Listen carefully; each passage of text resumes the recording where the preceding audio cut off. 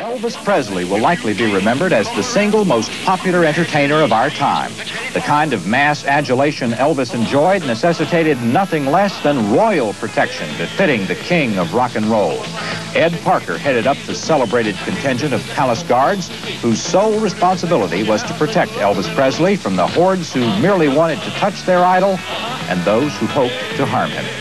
An internationally known karate expert, Parker was associated with Elvis over 17 years, from 1960 to the superstar's untimely death in 1977. According to Parker, protecting Presley was a non-stop job. It was extremely difficult. I remember one morning at 4 o'clock in the morning, because that's normally when we traveled around town.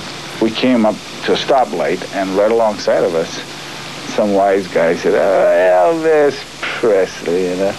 I have a feeling to smash you in the mouth, something to that effect. Well, we pursued this individual and attempted to sideswipe him to get down and see what he could or couldn't do, you know. But he gets that all the time, you know, all the time.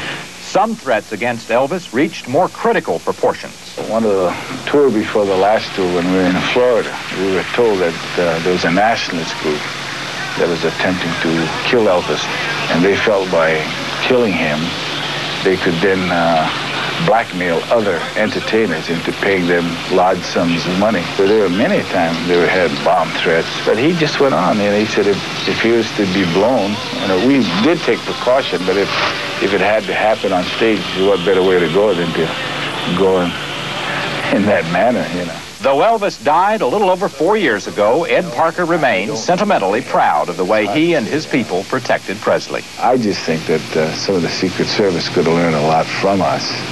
Not me per se, but the things we did and how we protected Elvis, the decoys we used. And you know, it's hard not to miss Elvis.